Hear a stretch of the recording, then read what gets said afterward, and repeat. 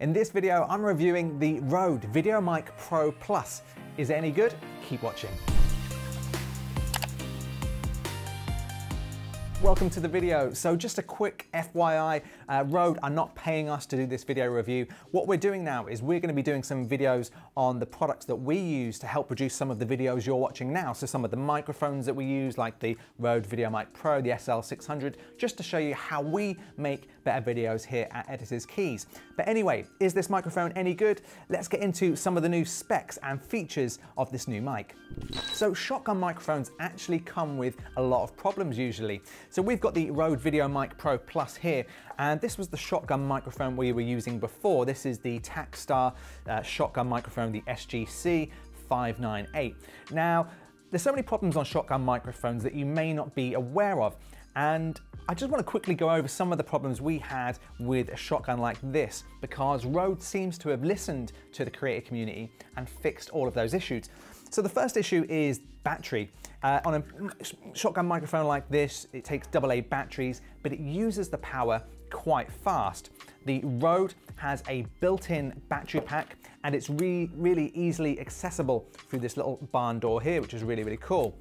You can charge it with a micro USB, and it goes for hours and hours. I just love that in this. Secondly, the thing I really don't like about this microphone is that the cable is non-user replaceable. And this means, as you can see here, it's become a bit loose, and that actually affects the audio quality of the microphone. Now, what Rode has done is they've supplied a cable that you can actually remove and plug in as you wish. And this is good for a couple of reasons. It means, one, if your cable gets damaged, you can just throw that away and replace the cable. And secondly, you can actually change the cable for an extender cable. So let's say you want to use it for a video show like this, you could have the microphone just above my head and then use an extension cable to get into your camera. On the back of the microphone, we have a high-pass filter, which we'll test later out in the Manchester markets. There's a 3-stage audio gain, which we'll also test later, and a high-frequency boost. What I like about this microphone, it also has a safe channel, which is super helpful if you have any peaking in your audio recordings. It will actually record a second version of the recording onto a different channel, so you can rescue some of your damaged audio.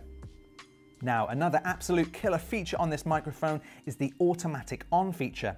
Now, how many times have you recorded a perfect take only to realize you didn't turn on the microphone? Well, now this microphone activates and turns on when you turn on the camera. This alone is worth buying this microphone, in my opinion. So if you're thinking about getting this microphone, you might be a YouTuber, a business person, or a travel vlogger. So let's get out of the office now and go down to Manchester's Christmas markets to put this microphone through its paces.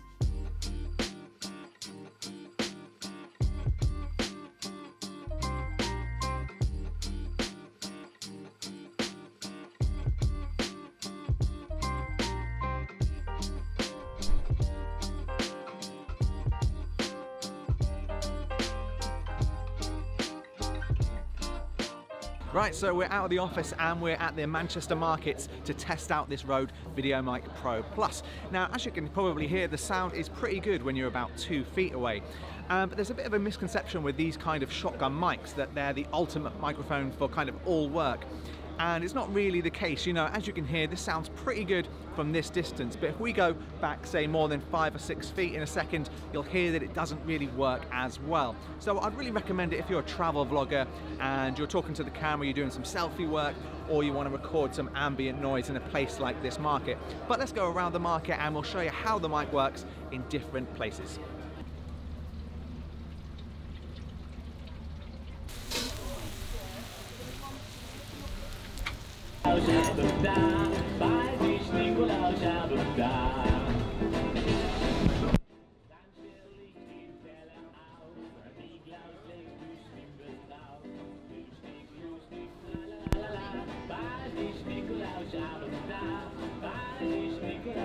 So just to show you, as mentioned, you know, this works all right if you're about 2 feet away. I'm just going to walk back from the microphone a little, and you'll see even from this distance, I'm only about 5 feet away, and probably the audio's already sort of gone down the pan a little bit. So just make sure when you are using a microphone like this that you stay pretty close to the mic if you want some good, crispy, clean audio.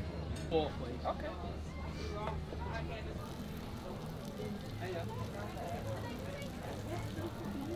Now in this little test, we're testing out the high pass filter. So what a high pass filter does is it removes some of the sort of low frequency noises. So if you've got air conditioning, if you've got traffic noise in the background, it should help to reduce that and then bring out your vocals or your talent a little bit more. So we've come to a place just behind the markets where we've got some diesel generators, we've got a little bit of traffic here. So at the moment it's set to 0, it's not on at all. So now if we switch it to 75, we'll see how well that works. Okay, so we're on the 75 setting now. We'll see how well this works. Sometimes it doesn't work at all, sometimes it works quite well. Now if we whack it up to 150, we'll see if there's any difference in the noise levels at all. Okay, so we're now on 150. Can you hear any difference in the background noise at all? Let me know in the comment section below and let me know if this has helped you. So I just want to cut in here at this point. When doing this test of the high pass filter, we couldn't really hear the effectiveness of it when we were out at the markets, but actually listening back to it in Premiere, you know, the 75 doesn't seem to do much, if I'm really honest.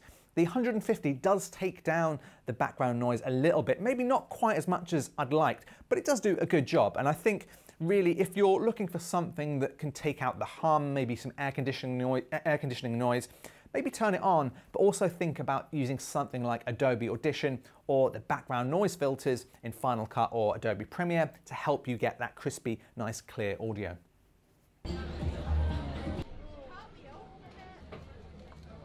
So another thing I like about this microphone is its gain control features. A lot of shotgun microphones don't have this feature, but it allows you to take the audio down by -10 or +20. So this is really good if you're in an area where there's a lot of crowd noise, there's a lot of music playing, and you just want to bring the levels down. So maybe now if we switch to -10, I can show you what that does to the audio.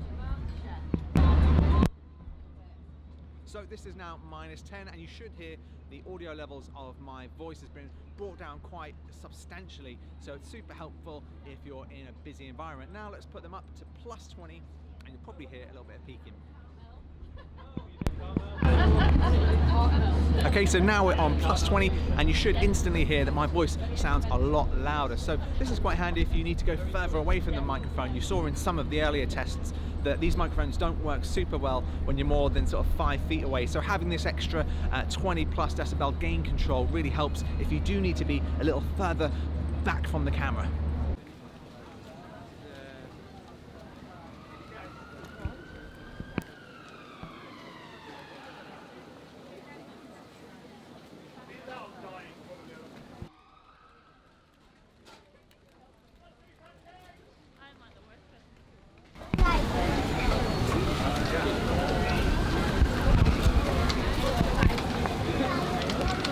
So there we go, that's our review and test of the Rode VideoMic Pro Plus.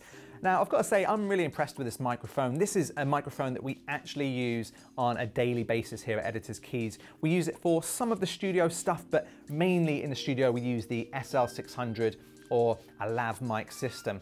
But we use this on the go when we're doing our trade shows in Amsterdam, in Las Vegas, things that you might have seen here on the channel. You'll see this microphone being used, and it's just a great mic if you're trying to capture the ambience or if you're doing some close-up pieces to camera, you know, if you're walking around airports, things like that. It's really, really good. So I would recommend this if you're a creator to have this in your camera bag. It's 1,000 times better than the inbuilt mic on your camera or DSLR. So definitely take a look at this. I'll put a link in the description below, and let me know in the comments what you think of this new Rode VideoMic Pro Plus microphone. Thanks for watching, and I hope you enjoyed the video. If you did, give it a like, give it a subscribe, and I'll see you in the next video.